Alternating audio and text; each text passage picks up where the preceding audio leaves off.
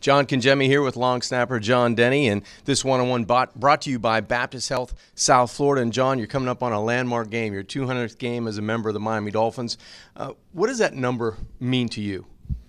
It's kind of surreal. I mean, to hear you say that, it's been a long time. I don't know what it means. It's an honor, obviously, to be around at this franchise long enough, a part of this history. You always grew up watching football. You always grew up watching the big players, the big teams, the Dolphins, Dan Marino, back when I was younger. So to be here and to be a part of this culture and this game at this place, it's an honor. You mentioned the culture. Dan Marino, Jason Taylor, the only other two guys over 200 as members of the Miami Dolphins. And is it your consistency that led you to this longevity?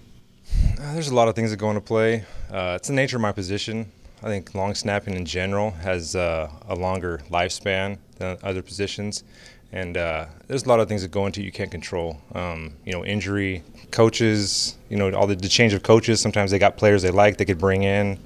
So it's being able to work with the coaches I have been, establish a relationship with them, get that trust, maintaining that trust, and some hard work mixed in there, and all of a sudden 200 games later.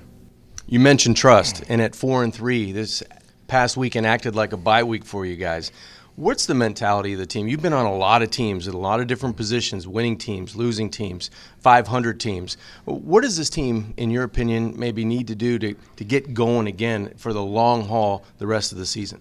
I think they got to keep their focus short. I mean, don't look at what happened in the past, good or bad. I mean, we had some good wins, we had some bad losses. You can't look too far into the future. You can't get caught up in all that. I mean, I think the key is to focus on this one game. We got Oakland.